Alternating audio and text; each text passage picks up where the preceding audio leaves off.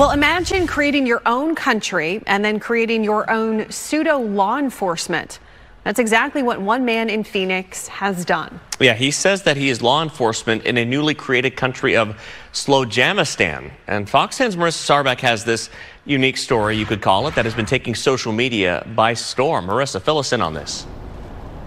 Oh, Mark Ellen, he is not just law enforcement, he is chief law enforcement of Slowjamistan. He tells us that it was created in 2001, and he does want to make a point. He is not impersonating a law enforcement officer. He is just having some fun with it.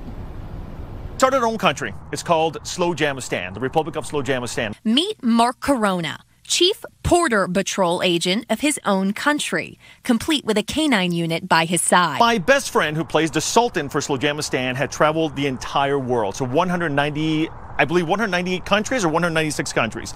His idea was at the end, I want to start my own country. Well, they did. It was just for fun. They purchased 11 acres of land near the Salton Sea in California, posted a billboard, and it blew up. Just on the way home today, a guy was like yelling, "Hey man, I'm a big fan of the Porder Batrol," and he's like getting his phone out and he's yelling all kinds of stuff. So I get on my radio, "My friend, thank you so much. We appreciate your loyalty to Slowjamastan." It's a lot of fun running your own country, and you can bet Mark's got some stories. We've had some real good ones. I got detained in Riverside.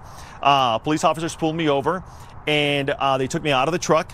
They handcuffed me, and they threw me in the back of their squad car. That wasn't fun.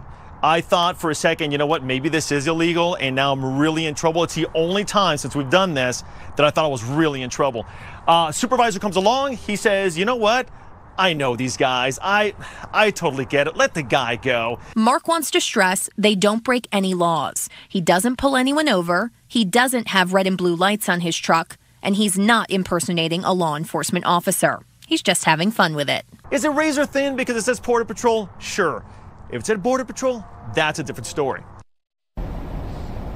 Now, Mark says they do have their own laws in Slowjamistan, and they include no Crocs at all, no feet on the dashboard in the car, and you must eat string cheese the correct way. That is not by biting it, but by peeling it. He says they also sent in official paperwork to Washington to try and make it a recognized country. They are still waiting to hear back. Reporting live, Marissa Sarbak for Fox 10 News.